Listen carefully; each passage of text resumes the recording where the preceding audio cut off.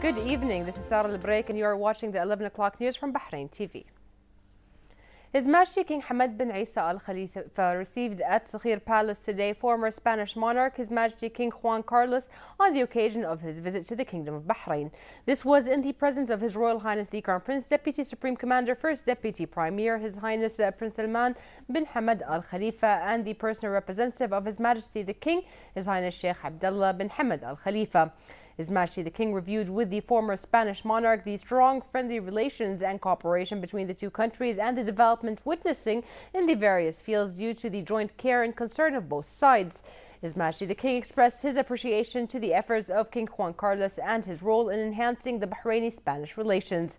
His Majesty the King affirmed that the Kingdom of Bahrain is looking forward to continue work aimed at further consolidating the outstanding relations between the two countries for the interests of the two countries and their people. His Majesty the King held a dinner banquet on the honor of the King Juan Carlos, which was attended by senior members of the royal family. Earlier in the day, the former Spanish monarch, His Majesty King Juan Carlos, arrived in the kingdom and was received by the personal representative of His Majesty the King, His Highness Sheikh Abdullah bin Ahmed Al Khalifa, Sheikh Hamad bin Ibrahim Al Khalifa, and the Governor of Muharraq. His Royal Highness the Prime Minister Prince Khalifa bin Salman Al Khalifa visited Bahrain Investors Service Center in the presence of Deputy Prime Ministers, Chairman of the Chamber of Industry and Commerce, businessmen and investors. He listened to the problems faced by investors and businessmen, discussed ways to find proper solutions, ordering for them to be implemented, and provide the facilities needed to ease the work at their center. His Royal Highness delegated the Ministerial Committee for Financial Affairs and Rationalizing Expenditures to look into the reasons why investors' requests are being delayed and accepting the license application requests for investment projects that were applied for specific periods of time. He also delegated the Minister of Industry, Commerce and Tourism, Zaid Al-Dayani, to implement the solutions agreed on instantly and also to improve the electronic system for license applications for investment projects to avoid certain problems. He directed to reduce the number of government agencies which associate in the investment license requests and refer to specialized agencies, and to reduce the conditions and procedures for the granting of licenses for investment projects. The Prime Minister stressed that government bodies should facilitate the procedures for investors, as delays are not acceptable, in order to support investment. He stressed for continuous follow-up by officials to always be available when needed and solve investors' problems and ensure that their applications are not being delayed. He confirmed that he personally follows investors' notes and complaints, and the coordinating committee also provides follow-ups shared by the Crown Prince to help increase investment operations to boost the economy. He stressed the government's keenness to improve Bahrain's investment to cope with the international market and to meet investors' needs. Al-Zayani expressed appreciation to His Royal Highness's visit, lauding his continuous follow-up and wise directions to achieve progress in Bahrain in the economy and services sector.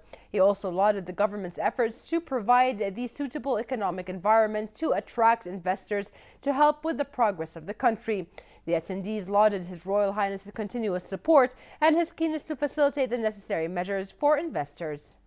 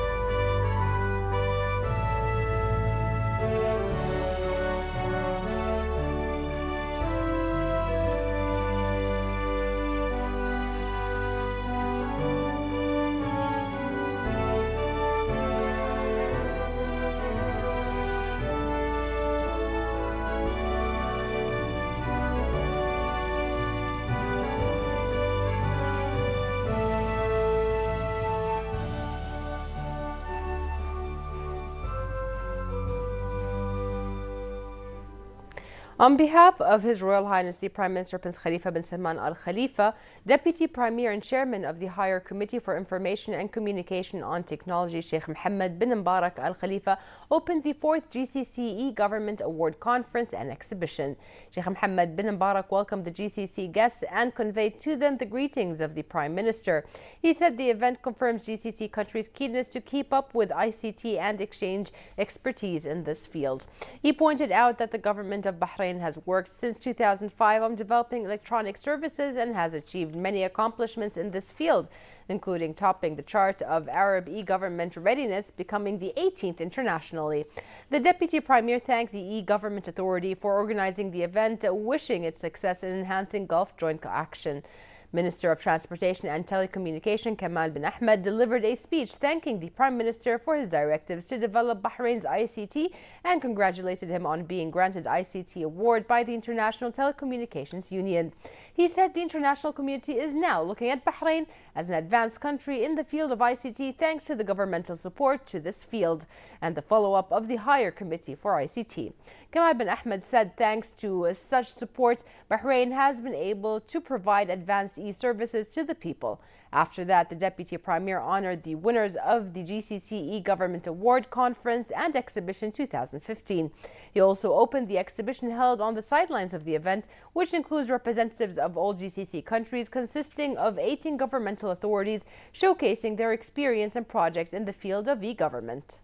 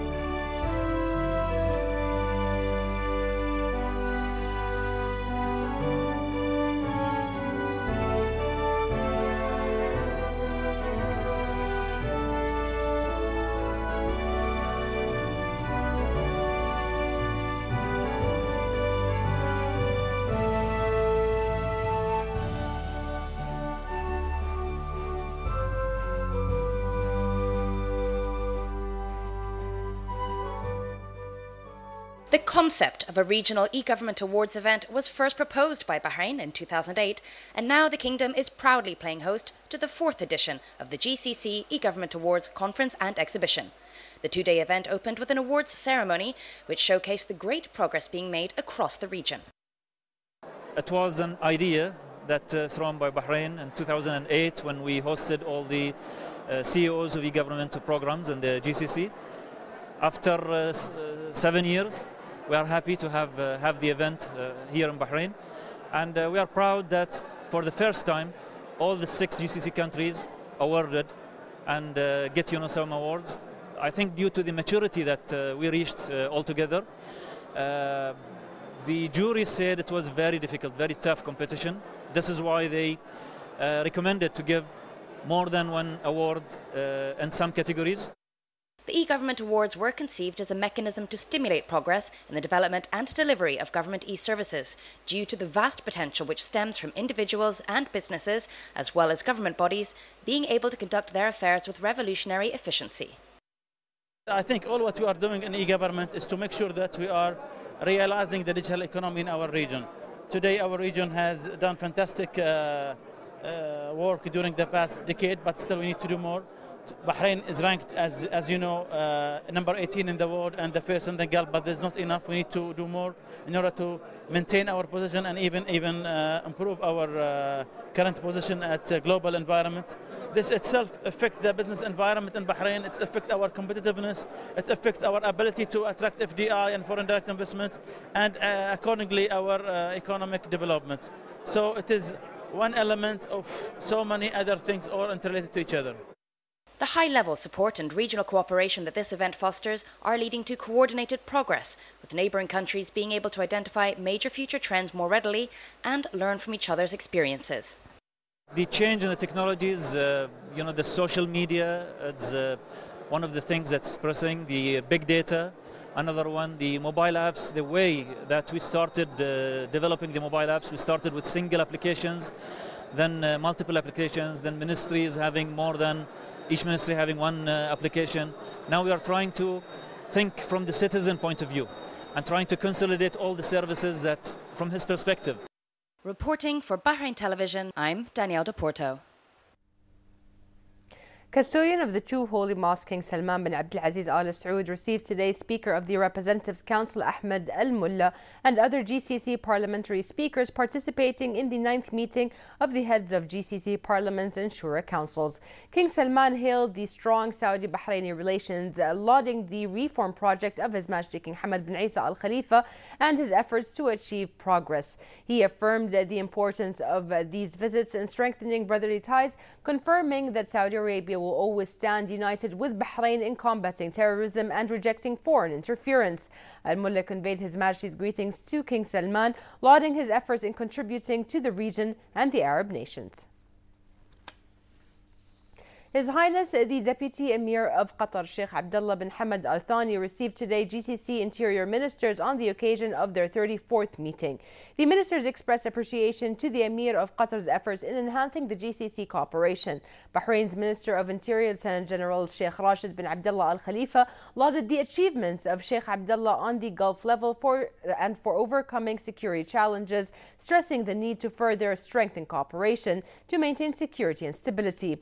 The Minister of Interior followed up on implementing the decisions of the Supreme Council of the Union with regard to the joint action. The ministers also followed up on the security network projects of the GCC Ministry of Interior and the Gulf Police, as well as investments in security-related industries. A number of security issues aimed at enhancing joint GCC security was also discussed for the purpose of ensuring security and stability. The ministers also reviewed a number of security reports forwarded to them, taking the appropriate decisions. The minister asserted on GCC determination to combat terrorism and dry out its sources for the purpose of safeguarding the Gulf society and ensuring the region's security and stability. His Highness the Deputy Emir of Qatar, Sheikh Abdullah bin Hamad Al Thani, received today GCC Interior Ministers on the occasion of their 34th meeting.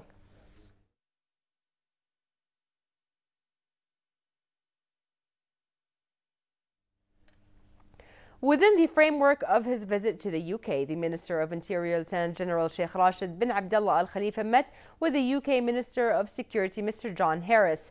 This was in the presence of Bahrain's ambassador to the UK, Sheikh Fawaz bin Mohammed Al Khalifa, the UK ambassador to Bahrain, Mr. Simon Martin. The UK Minister of Security welcomed the Minister of Interior, lauding the outstanding relations between the two countries and expressing readiness to continue cooperation with Bahrain in the field of training and combating terrorism. Sheikh Rashid bin Abdullah lauded the strong historic relations between Bahrain and the UK, which he said is a solid foundation to enhancing cooperation in the field of combating terrorism as well as security cooperation. The two sides agreed to form a joint work team to continue the implementation of an agreement aimed at enhancing the abilities of police staff working in the security fields, which will contribute in enhancing enforcing security. Also discussed during the meeting were other issues related to security coordination as well as issues of common concern.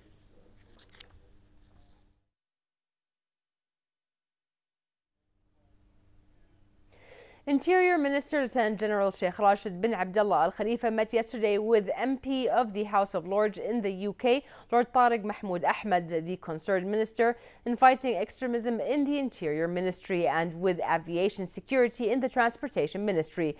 Lord Ahmed applauded the positive reform in Bahrain led by His Majesty the King and expressed appreciation for the friendly relations between Bahrain and the UK. The Interior Minister asserted that violence is not in the nature of Bahraini society and should be fought jointly. General security and safety cooperation to protect the public as part of the community partnership strategy was also discussed.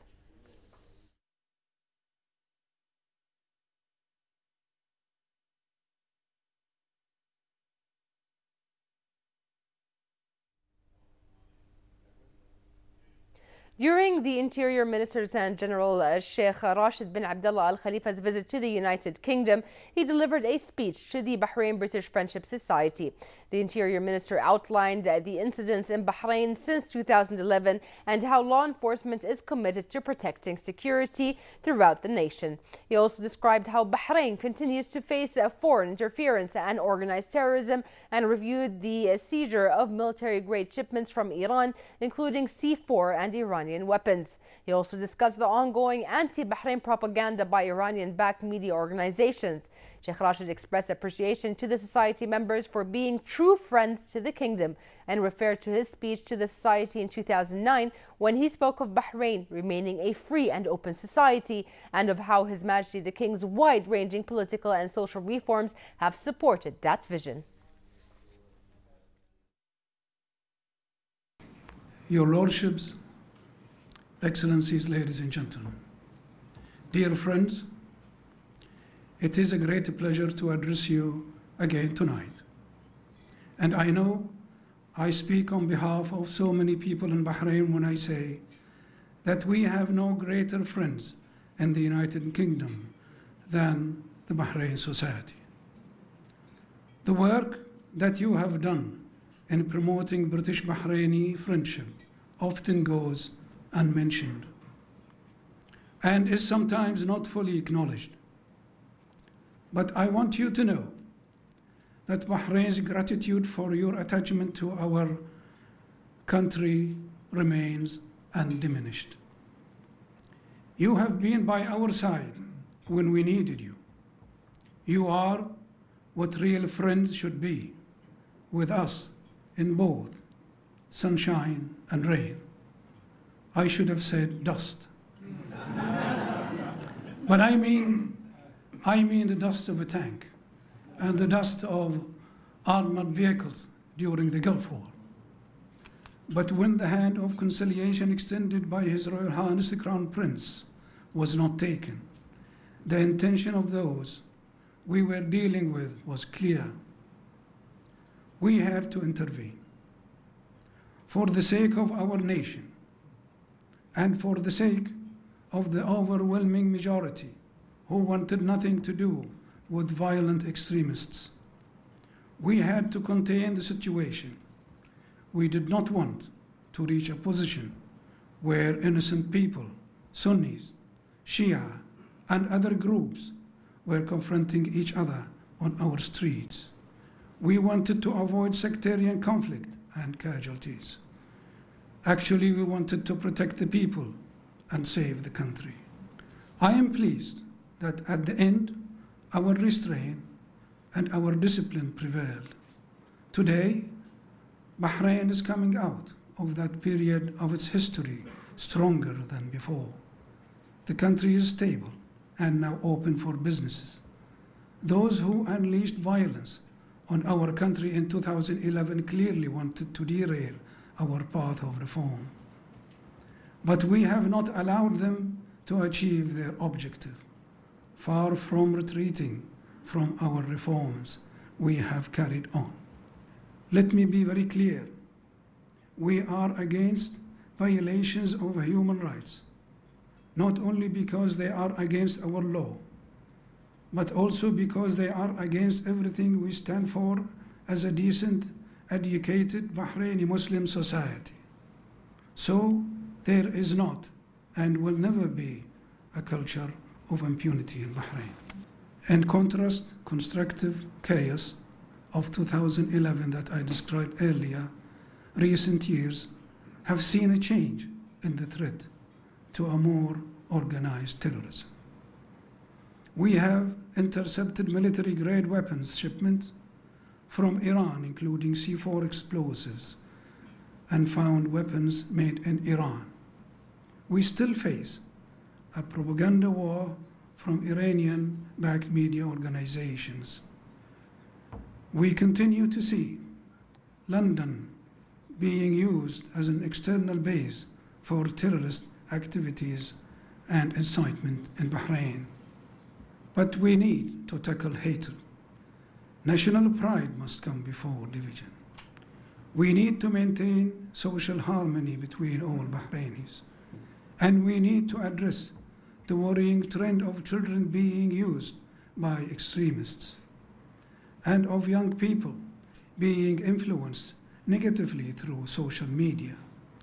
I am deeply concerned with how to protect our youth, both from extremism and political violence, and from crime in general, including the use of drugs. Extremism is, of course, a growing threat to all of us, not just young people. Whether it is religious extremism, which hijacks our faith for political ends, or ideological extremism, which wants to overturn the established political order, there is no doubt that extremism is the root of today's terrorism. We don't need a crystal ball to see that the threats facing Bahrain today could very likely face other countries tomorrow. In today's integrated world, there is less room than ever for one man's terrorist genuinely to be another man's freedom fighter. And as we come to the terms with the terrible recent events in Paris, we need, all of us, to have a very clear idea of how we address and solve the problem of terrorism. In Bahrain, we are convinced that the evil of terrorism can only be overcome through truly united international action that addresses all aspects of the threat, including its security, financial, social, and media dimension. Action which recognizes the urgency of the situation and which disrupts and prevents terrorist attacks at the earliest possible stage. Dear friends, with that, thank you very much for listening. I wish you a pleasant evening and look forward to many more constructive exchange between us. Shukran.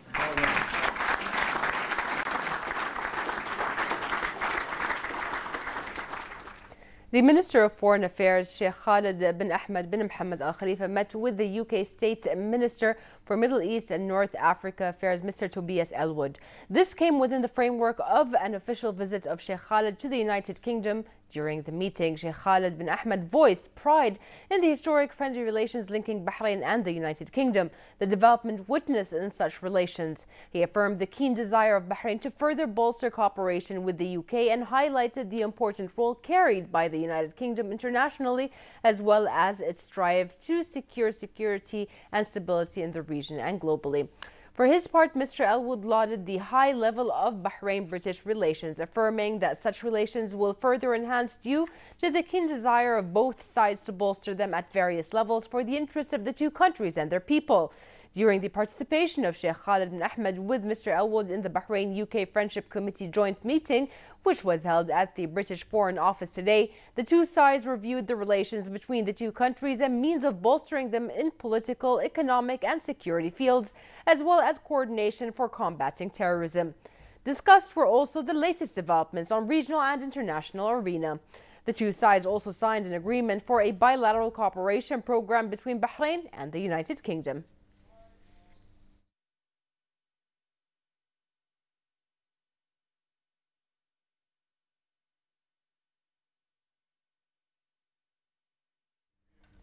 Minister of Education Dr. Majid Al-Naimi inspected a number of schools after the early morning heavy rain. The minister confirmed that the relevant authorities have already taken precautionary measures which significantly contributed in limiting the damage that could be caused by heavy rain. He stressed that the ministry has already started procedures to deal with a number of damages in several schools, such as leaks, pools, and full of partial power cuts, in addition to the collapse of a part of East Rafah Boys Secondary School. Dr. Naimi highlighted that students' attendance today was more than 95% despite the rain, while the attendance of teachers was in the normal range.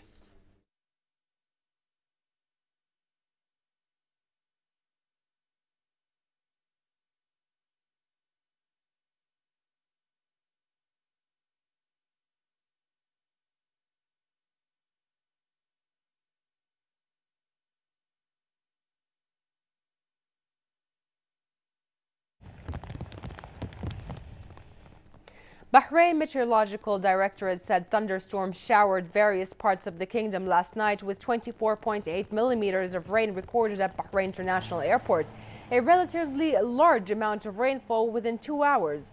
The directorate said unsettled weather conditions will continue until tomorrow afternoon with a chance for downpours and strong winds. The directorate urged citizens to take the necessary precautions, keep informed about latest developments and warnings issued by the directorate regarding weather conditions.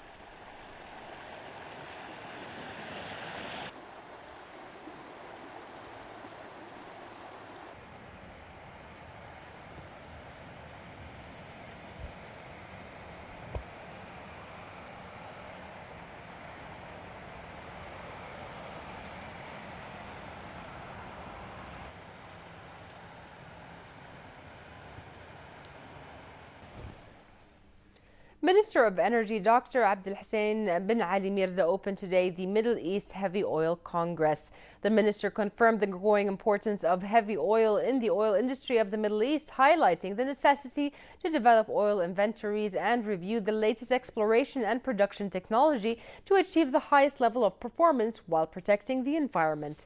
Dr. Mirza said the Middle East Heavy Oil Congress is an important regional gathering to discuss this industry.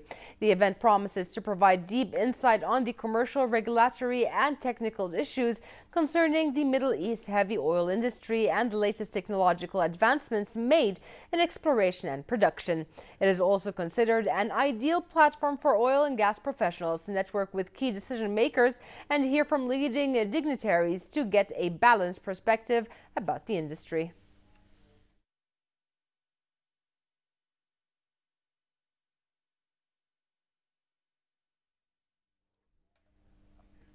Minister of Information and Shura and Representatives Council Affairs Isa Al-Hamadi affirmed further coordination with ministries and government authorities to reduce recurrent expenditures being allocated for advertisements, printing, subscriptions and stationery under the government policy to control and rationalize public spending. He pointed out that the task force would reach out to all ministries and government departments to collect and study important documents to come out with recommendations for reducing recurrent expenditure, adding that the measure would help protect public resources, maintain financial stability, and ensure efficient service performance. He directed the task force to study the government's programs and measures to achieve economic efficiency and productivity despite low oil prices. Al-Hamadi affirmed discussing most viable solutions to reduce recurrent expenditure and will send the final report to the coordinating committee chaired by the Crown Prince on December 1st.